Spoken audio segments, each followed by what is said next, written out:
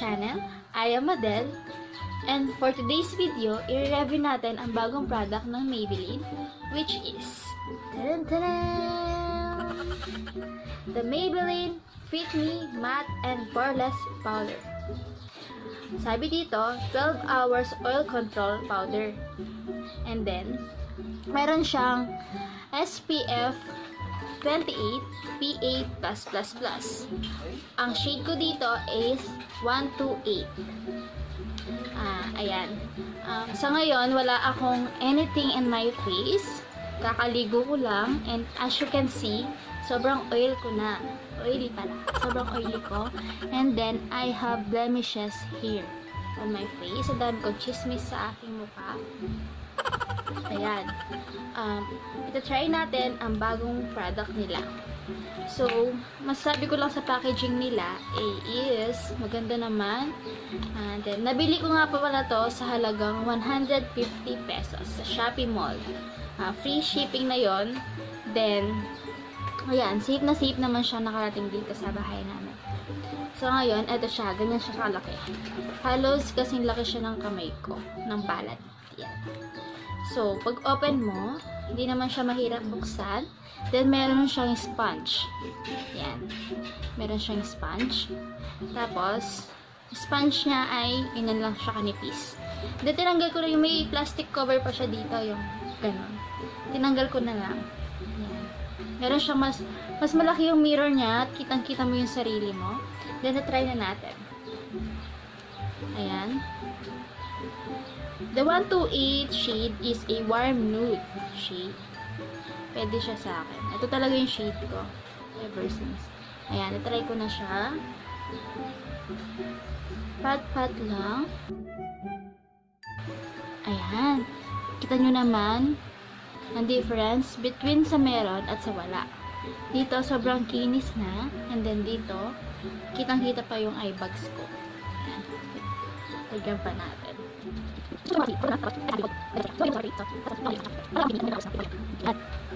See? Maganda na ako dito sa side. Ayan. Sobrang kinis pa. Then, lagyan natin ng aking noo. Then, i-compare natin siya sa wala.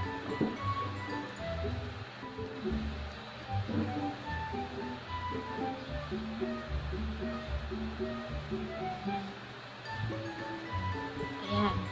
Guys, kitang-kita nyo naman. Sobrang kinis ko na dito sa side na to. Ayan, no? Sobrang ganda niya. Sobrang kinis niya. Super natural. Then, sa side naman, cover na natin lahat.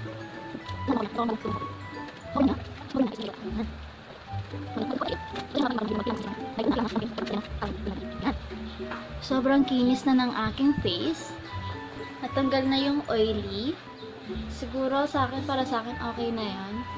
Okay na din sa akin to. Kasi hindi ako masyado nagpa-foundation sa ngayon dahil may sa skincare ko. Ayokong munang mag-foundation. Ayan. Sobrang kinis na at sobrang matte. Ayan. Natakpan niya yung aking dark under eyes, which is my very, very problem talaga. Then, lagyan na lang din natin yung leeg natin. Leeg para pumantay. Beshi, huwag kakalimutan. Gumaganda talaga tayo, no? At nabubus ang confidence natin pag nag-makeup tayo. Ganun kasi siguro, pag hindi nagbigyan na magandang mukha. Char! Ayan. Pantay na. Dagdagan ko lang dito sa may tigyawat. Para sa akin, okay na to for everyday look. Sobrang ganda na. Sobrang kinis pa. Kahit sa mga nag-o-office dyan, pwedeng-pwede to. Lalo na kung makinis na yung mukha nyo, then gusto nyo lang i-build up yung tone para magpantay-pantay. Then, kompletuhin lang natin yung ating makeup para bongga na. I will use this Maybeline na Advance, yung kanilang yan, eyebrow. Ito muna tayo sa eyebrow gel. At i-fill up natin lahat sa ating kilay. Tingnan mo naman ang kilay ko, besh. Sabog. Wala akong time. Ayan, fill lang natin.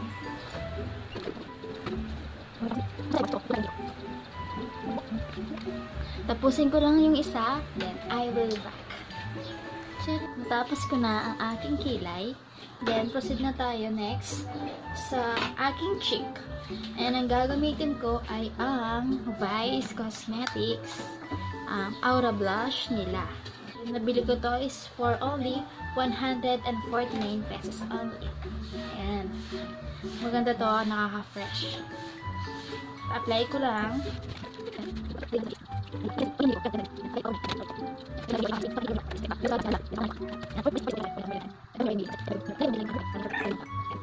Na-apply na natin ang aking blush. Then, next na natin i-apply. Kung gusto nyong maging define yung face nyo, bigyan natin ng contour. Na-apply ko na ang aking blush. Then, na-apply ko na rin ang bronzer. Then, ang ginamit kong bronzer ay yung kay Vice Cosmetic Aura Contour in a shade For Sure. Ayan. Yan yung ginamit ko para ma-define ang aking face and para mabalik yung color ng dati kong face. Ayan. Lagay lang dyan, sa may baba, sa may noo, para medyo lumiit naman ang aking noo. My eyelash, again, I will use my Maybelline Hyper Curl Mascara. Then, i-curl muna natin ang ating eyelashes para naman tumayo. Ayan. Kasi hindi tayo nabiyayaan ng magandang lashes. So, we need a lashes. Hyper Curl Mascara. Ayan. Halos pala lahat ng product na nababanggit ko ngayon is only 149 pesos lang.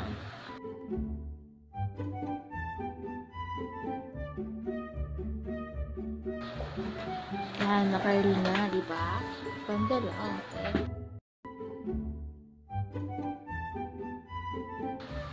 Yan. Diba? Then, minsan, pag nakatrip ako, gusto ko ng blushy brows, nalagyan ko din yan. Ano lang, pakonti-onti lang. Ayan. Para tumayo lang ang aking mga brow. Ayan. Okay, done. Done for the eyebrows. Done na yung eyelash. Done na yung cheeks. Done na din yung contour. Then, for the next naman is yung lips. Meron na akong ngayon lip tint. Pero tatanggalin natin. Meron akong nabili. Syempre, idol ko si V. Bumili ako. Nag-order kami sa V-line. Then, yung napili kong shade yung kay Roger. Yan. Sabi kasi nila, ito yung bestseller nila. Yan. Ito, Roger. Yan. Apply lang natin. Diba? Red na red, be? So, kalat lang natin. Yan. Very simple. So, ayan guys. Natapos ko na ang aking review sa Maybelline. Then, i-review na lang natin yan if this product lasts at 12 hours. For me, okay naman siya for everyday look. Yan. Maganda naman siya. Nakaka-fresh. If you like this video, don't forget to like, share, and subscribe to my channel. Hanggang sa muli. Bye!